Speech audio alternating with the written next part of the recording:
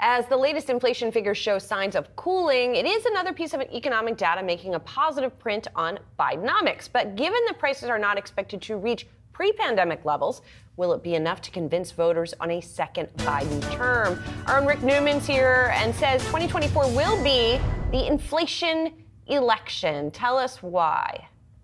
Hey guys, obviously inflation has been the biggest economic problem of Biden's presidency so far, and this is going to be very determinant in terms of who the next president is.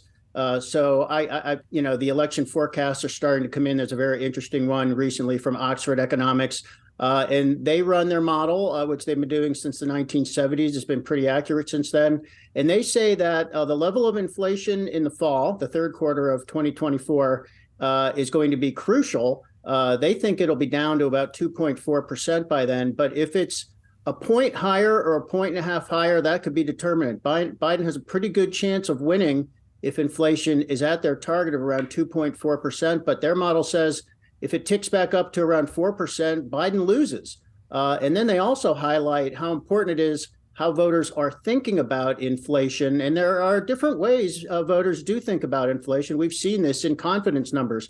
If voters are just focused on prices have gone up and stayed there, that is bad for Biden, and Trump could flip a couple of those really important swing states, and that might be enough to make a difference. On the other hand, if people start to relax about prices and they are just paying attention to the inflation rate itself, which is kind of how economists are thinking about it these days, that's good for Biden because the rate itself will probably be in the twos, which ordinarily would be kind of a nothing burger. So there's a lot going on in this election. It's a more complex election than we have certainly had in modern times.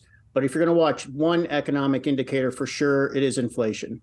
Let me ask you, Rick, do you think it really is going to be the inflation election? Because I've seen at least some polling, Rick, showing that maybe now actually it's immigration that is edging out inflation as the top policy concern now.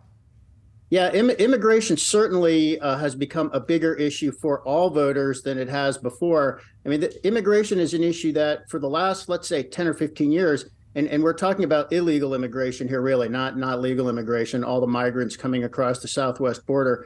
This is something that Republicans have cared a lot about, but independents, who are the really important swing voters in about 6 or 7 swing states, they haven't worried about it so much, but clearly it is on more people's minds. And the reason this is a big deal this year is that this is Biden's weakest issue. So in just about all the polls, when you say, how do you rate Biden on healthcare, on abortion, on the economy, on immigration, he normally comes in worst on immigration. And this is starting to hurt him among swing voters. So, there's this deal underway in Congress. We don't know if it's going to happen or not. To do something about the southwest border and pair that with more aid for Ukraine and Israel.